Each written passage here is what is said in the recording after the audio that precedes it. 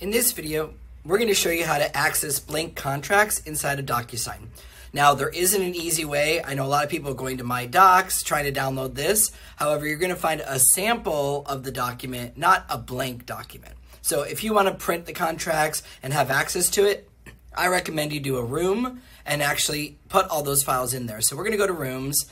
Doesn't matter. It doesn't need to be tied to command in any way. And I'm going to say a new room, and I'm going to call this one contracts. Owner, agent owner, and it could be listed by side, but again, you're not using this with command. I'm just using this as a room to store all the blank contracts so I can easily download and print them if I need to. So I'm going to say save. Now you don't need any information. We're just adding blank documents so that we can then print and get them easily. So I'm going to come to add DocuSign forms. And I'm going to go get, in my area, the Florida Association of Realtor forms, but you can get any form that you need. I know I'm going to need the purchase contract, so I want the as is as a blank one to go. I know I'm also going to need my lead-based paint disclosure in this area, so I'll go get that. I know I'm going to need exclusive right to sell.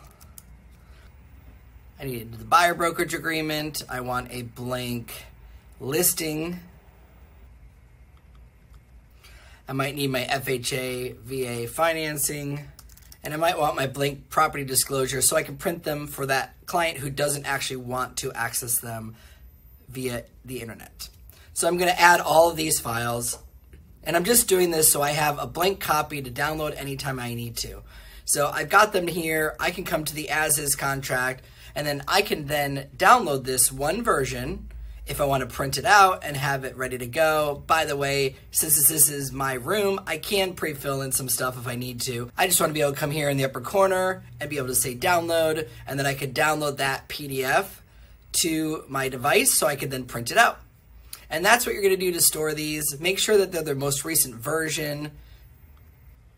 And now anytime I need to come in and get those contracts, I just go to my rooms, go to the contracts folder, and then I have everything I need here to print. I can even print a bunch of them together.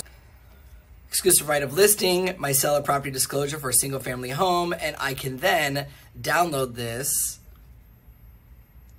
and then I'll have them together whenever I need them. And that's how easy it is to now access your room, put in your blank contracts, download them, and be able to print them all from here. And then that way you've got your blank copy. I hope this helped. If you enjoyed this video, give it a like, leave a comment. I'd love to hear from you. And as always, you can follow me on KDB Connect and YouTube today.